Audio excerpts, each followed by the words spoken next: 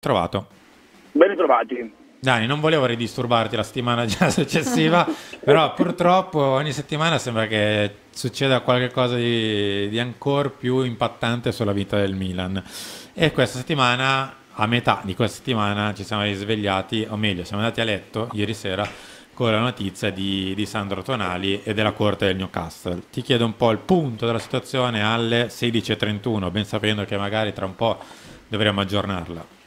Ma innanzitutto dobbiamo dire che la notizia ha creato sicuramente del fastidio e del dispiacere al Milan, che non desiderava che diventasse di dominio pubblico. Bravi i colleghi di Sport Italia a intercettarla, che poi c'è da fare cronaca, bisogna anche raccontare quello che succede. E in questo momento la situazione è questa. C'è stato un sondaggio la scorsa settimana, piuttosto approfondito, anche con una promessa di offerta da 55-60 milioni di euro. Il Milan comunque ha detto: a queste cifre non ci sediamo a trattare, diciamo che c'è stato un rifiuto formale a quella che non è stata un'offerta scritta ma un'offerta verbale, e adesso bisognerà capire se il Newcastle arriverà più o meno a quelle che sono le cifre che sul quale il Milan valuta Tonali, intorno agli 80, 75, 80 milioni di euro. Anche se il Milan dice ma non è che abbiamo dato un prezzo, in realtà quando un giocatore non è incedibile ha un prezzo, e il Milan sostiene che 60 milioni per Tonali non bastano. Poi naturalmente c'è da convincere il giocatore, che comunque credo che sia anche un po' tentato dalla possibilità di raddoppiare quello che è il suo attuale ingaggio, ma rimane altresì molto legato al Milan, quindi non sarà una scelta eventuale quella di accettare fatta in fretta e furia, richiederà delle valutazioni. Non c'è niente di deciso ad oggi non c'è un Tonali diretto verso Newcastle, c'è un'offerta, una prima base di offerta che non è stata accettata. C'è probabilmente la volontà del Newcastle di andare avanti, di provare ad alzare questa offerta, e poi si fanno le valutazioni del caso, senza andare troppo avanti, senza creare degli allarmismi. Quello che vi possiamo dire con certezza è che nell'idea del Milan nessuno è incedibile, e questa è un'idea un po' diffusa del calcio moderno, a parte qualche top team che non ha bisogno di liquidità per investire. La volontà del Milan era quella di provare a vendere altri giocatori, non i quattro big. Io credo che in una scala gerarchica in vetta alla classifica ci sia Leao, poi ci sia Teo, poi Vagnan e poi Tonali. Probabilmente le difficoltà dovute alle altre situazioni spinose, perché il Milan ha dato incarico a diversi intermediari di trovare delle offerte per Messias, Adli, Salemakers, Origi, Rebic, una lista gabbia, una lista da circa 10 giocatori, ma al momento di offerte non sono arrivate nemmeno l'ombra, perché sono tutti poi giocatori che arrivano da stagioni non esaltantissime, con ingaggi abbastanza alti, quelli di Rebic e Origi soprattutto, e anche con delle lire piuttosto alte. Cioè Origi difficilmente ti accetta, faccio un esempio, la Fiorentina ha con tutto il rispetto per la Fiorentina e per i suoi tifosi, ha delle mire abbastanza elevate. Ma Dani, giusto per intenderci, mi hai fatto giustamente la lista di chi in questo momento è sul mercato ma non riesce a partire. È una sorta di, chiamiamolo, finanziamento al mercato, alla cessione big? Ma diciamo che noi l'abbiamo detto sempre, l'abbiamo detto anche nei giorni, forse della giornata di ieri, il Milan ha un budget in questo momento inferiore rispetto a quello della scorsa stagione. So che fa male sentirlo, so che dà fastidio, ma è la verità dei fatti. In questo momento il Milan ha un budget inferiore rispetto a quello della scorsa stagione. Cosa vuol dire? Che non perché il Milan ha deciso di tirare i remi in barca, ma si è deciso che comunque in queste sessioni di mercato le eccezioni devono avere un ruolo centrale, primario, mentre con Maldini e Massara non avevano mai avuto non erano mai stati una priorità. Il Milan l'anno scorso di cessioni non ne ha fatte praticamente nessuna, è andato all'Inde su De Ketelaere, gli rimanevano una decina di milioni più o meno di budget, e sono andati a prendere tutti i giocatori in prestito, se vi ricordate, più un solo investimento, quello di Ciao, quindi 33 più bonus più 6, più o meno siamo su quelle cifre lì. Quest'anno c'è la volontà di liberare, tra virgolette, il Milan da giocatori che non fanno parte del progetto, ma ripeto, non è facile, e questa cosa qui, naturalmente, se il Milan dovesse vendere un top, oggi parliamo di Tonali perché è la notizia più fresca. Nel frattempo è passata una moto e mi ha assordito, penso anche a voi.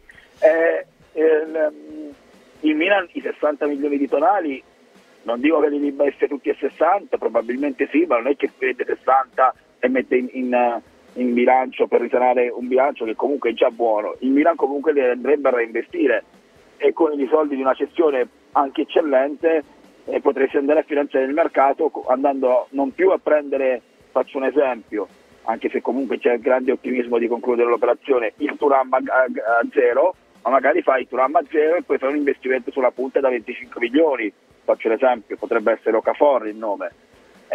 Sono tutte delle situazioni che adesso il Milan ha un disegno con diverse tessere.